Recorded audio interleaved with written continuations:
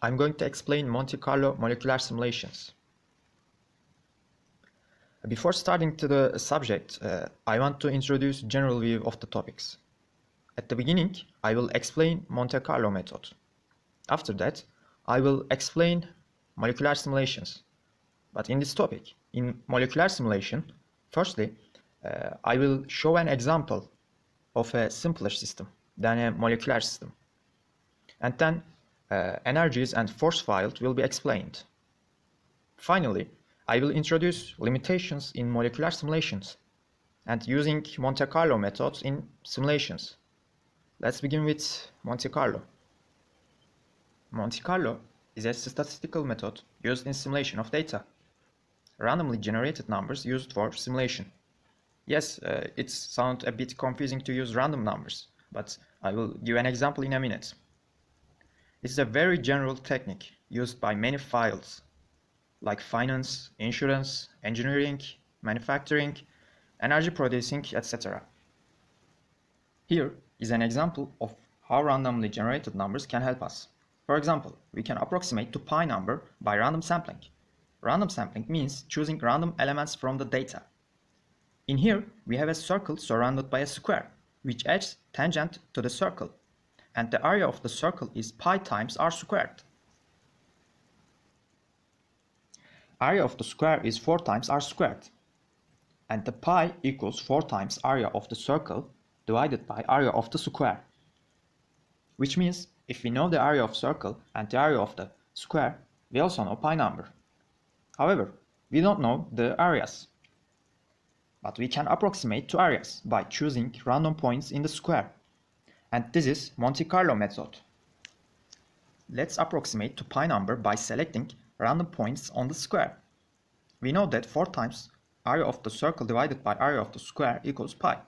So 4 times number of points in circle divided by number of points in square should give us pi number, or should approximate us to pi number. As we increase random points in the area, we are getting closer to the pi number.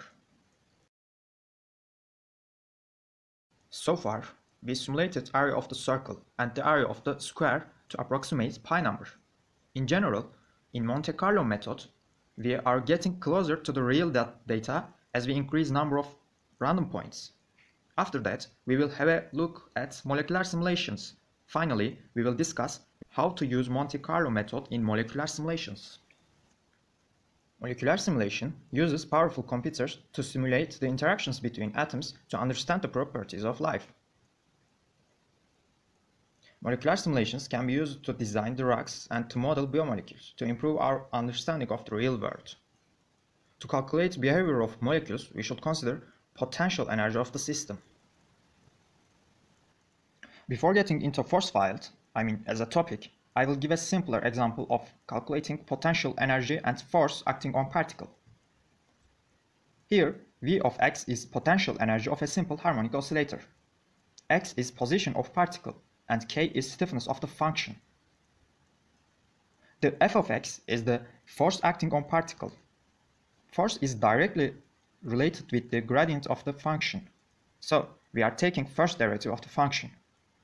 But we are taking negative derivative, because force will act on particle towards the origin. This system is a one-dimensional system. In molecular simulation, our system will be three-dimensional. In here, we are simply taking a derivative. In 3D system, we are taking partial derivatives in respect to all directions. And the result of that gives us magnitude of the force and its direction. If force is equal to 0, that means system is relatively stable. One of the most important things in simulation is to find stable conformations. So, how can we find that point for a specific initial conformation? Here, simple gradient descent algorithm for g function. I visualized that function for better understanding. In that point, x is 1.8 and y is 1.0. This is our initial point. In very first step, we are calculating partial derivatives in respect to x and in respect to y to calculate our gradients in that point in 1.8 and 1.0.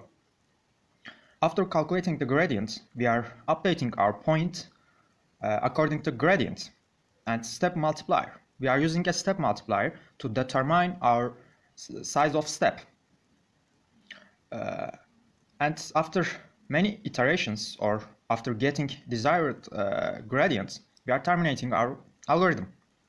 In here, we performed 500 iteration, and after that iterations, we are getting our last point.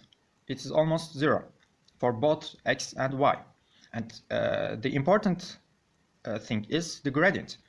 Gradient in respect to x is almost 0. Also, y is almost 0. If we increase our step multiplier, that means we are getting desired point much more faster. But there is some consequences of the